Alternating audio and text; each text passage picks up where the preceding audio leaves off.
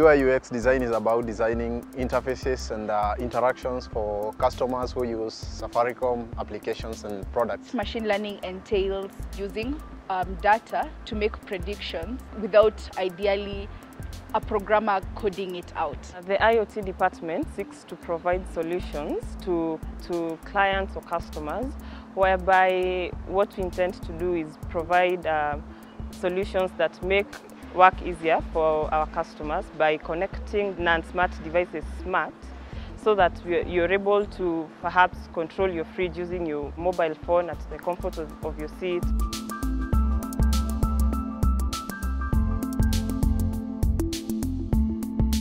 It's exciting, and I also feel like me being here, I'll be able to grow more. It's a balance between being excited and a bit nervous.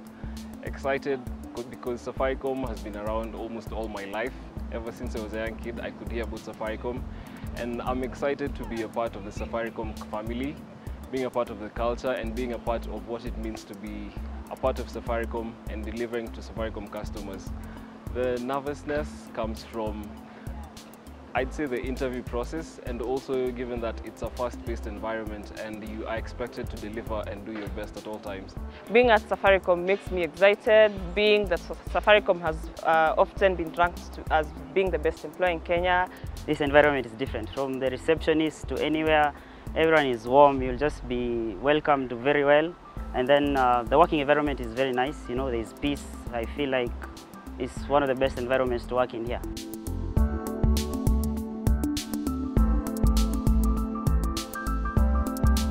In school, I did information science. It's more about working with data. So in one way or another, what I did in school has contributed to what I'm working on right now.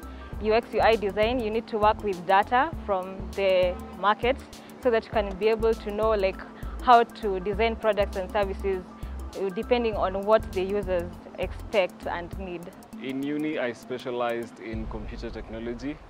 So computer technology is a blend of computer science and a bit of electrical engineering. So being an IoT specialist, I'd say I'm well placed to deliver in the IoT space.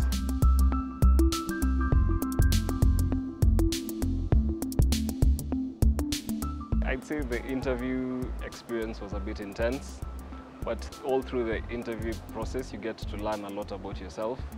You get to know who you are, you get to know what you want in this life, and you get to appreciate the fact that Safaricom as a company is well situated and is well placed to offer you what you want to do in life and in your skill area. The third round was a 5-hour interview, of which I was wondering, oh my God, what should I be saying for 5 hours? I did 3 interviews within the 5 hours, and most interviewers were very, very friendly. Throughout the process, I got to learn a lot about my skill area and also about myself, because throughout the interview you get to be asked a lot of questions that make you realize more about your skill set and what the program also and the company expects you to be doing.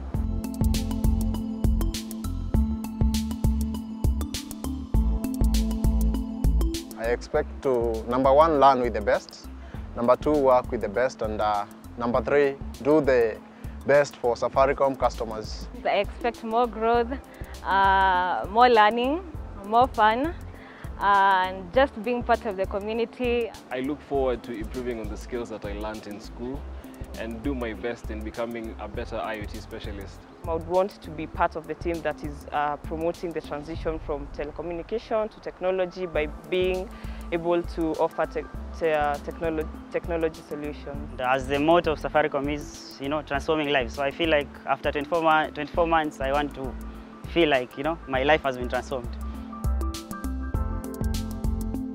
Me being here, it shows that it's possible. It's possible for all of us to get into Safaricom. You just have to do your best given the chance.